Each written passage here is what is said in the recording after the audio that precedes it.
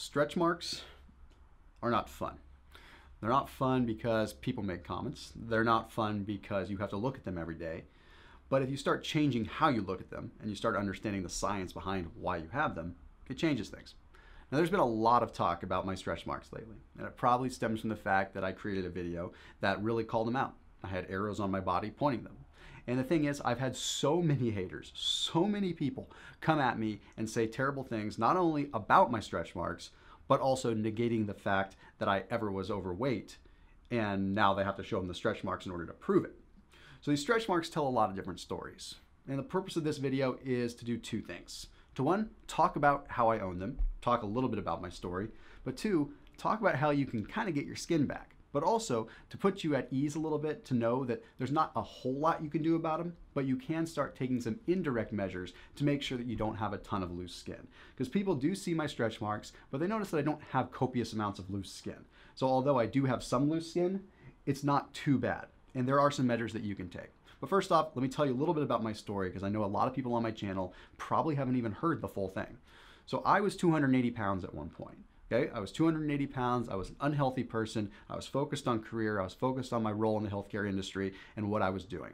I was still training. I was still working out, but it was definitely the wrong way and was with the wrong foods. So of course, by default, my body started to give up on me and I got out of shape. And when time came around and I ended up actually getting myself back in shape, the damage was already done. I already saw the stretch marks appearing. Okay, there's nothing we can do about it once it happens, especially if you're not in the right mental state. You're not going to immediately reverse it. But the thing is, no matter whether you have them or not, you have to own it. I've been turned down to shoot magazine covers. I have been turned down in multiple publications just for regular editorials and regular shoots. I have had photographers tell me that I'm difficult to work with because they have to brush up my stretch marks. I have had so many people come to me and tell me that they're ugly. I've had people tell me that it looks like I got mauled by a cougar. I have had it all come at me. And you know what? It used to bother me a lot. And then I realized that this is my story. This is what is left to constantly remind me of what was before. And I honestly, earnestly believe that if I didn't have these stretch marks, I wouldn't be doing what I'm doing today, because they are the reminder that it is a pretty profound part of my life, a very profound part of my life. And although I don't let it dictate and determine where I go with my life, it does allow me to wake up every day and remember why I do what I do. So I embrace these suckers now. So this is the first message of this video before we get into the science, is to own this stuff. These things that you've got there, that is going to constantly remind you what you went through and who you are today. Whether it was from bodybuilding, whether it was from being overweight, or whether it was from pregnancy and you now have the most joyous, amazing creature in your life because of it, they are a story that reminds you that. But now let's talk a little bit about science. Why do I have these stretch marks? Okay, what physiologically happened to me? Okay, I didn't get mauled by a cougar. What ended up happening was my collagen and elastin fibrous network ended up getting broken down. You see, our skin and other layers of our skin underneath our skin contain, of course, collagen and elastin. And what is happening when you have a stretch mark is you're breaking down proteins. You're breaking down elastic proteins, the elastin that's actually underneath your skin.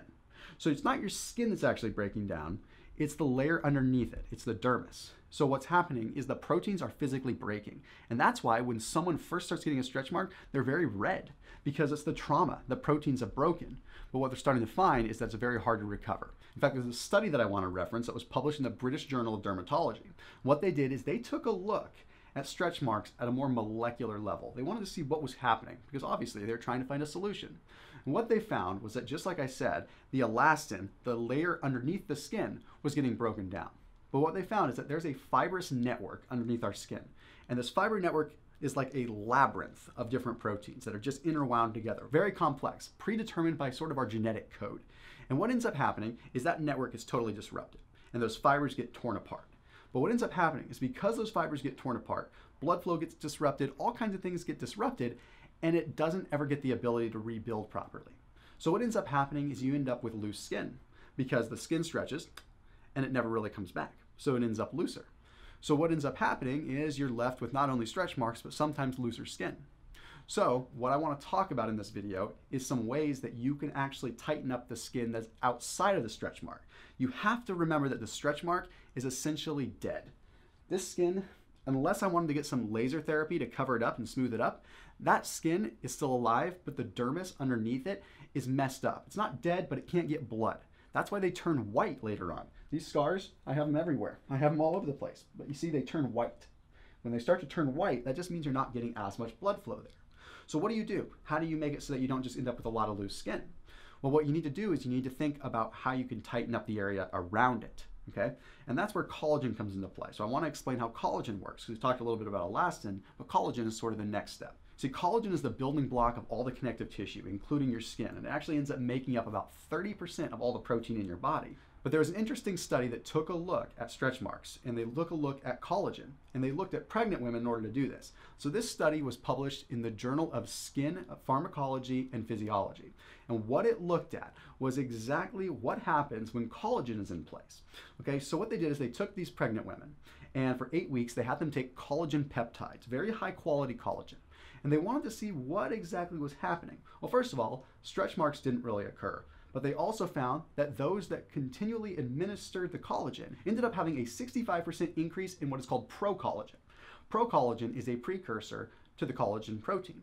Procollagen encourages the body to create more collagen, encourages it to actually make it from other proteins. So we can create our own natural collagen if we have enough procollagen. So what we're trying to find here is there really a negative feedback loop or a positive feedback loop that's allowing the body to see more collagen coming in, so consequently making more?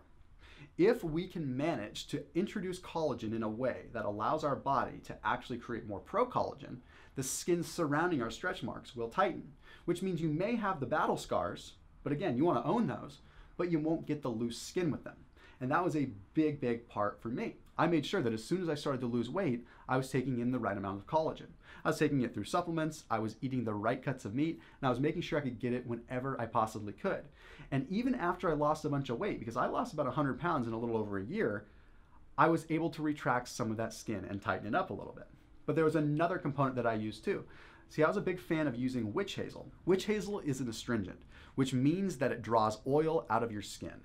And it means that it can actually promote the elastic activity of your skin. So if you use witch hazel topically on a regular basis and consume collagen orally on a regular basis, you can start giving yourself a formula to at least tighten the skin surrounding the stretch marks. Because witch hazel is an astringent, and it's also a powerful anti-inflammatory and antioxidant, it has the ability to help tighten things up. And the tannins that are in the witch hazel help remove the oils. And you might be thinking that oils add to the elasticity, but they actually don't. Okay, if you remove some of the oils, it allows your skin to tighten up and then allows the collagen to do its job a little bit better. So very, very powerful there. Another thing that was very important to me in recovery was actually making sure that I got enough in the way of the omega-3s, which I always talk about anyway. Whether it's getting it from your diet or through supplementation, getting those omega-3s in is super, super, super critical, because that is the anti-inflammatory component that is going to manifest in your skin. Yes, that's actually true. The eicosapentaenoic acid, the EPA, is very powerful at reducing inflammation throughout your entire body. The DHA portion of fish oil is good for the brain and good for the nerves. But in this particular case, we're focused on the EPA, which is very, very powerful and very, very effective. So when you have this combination of collagen, omega-3s, and witch hazel, you have yourself the ability to start tightening the skin around your stretch marks. So even though, once again, you're left with your scars, you're left with that. That's gonna be there. It's gonna be ugly. People are gonna make fun of you. People are gonna say you're mauled by a cougar, but own it, okay? You do what you can to tighten your skin and be the best person that you can possibly be.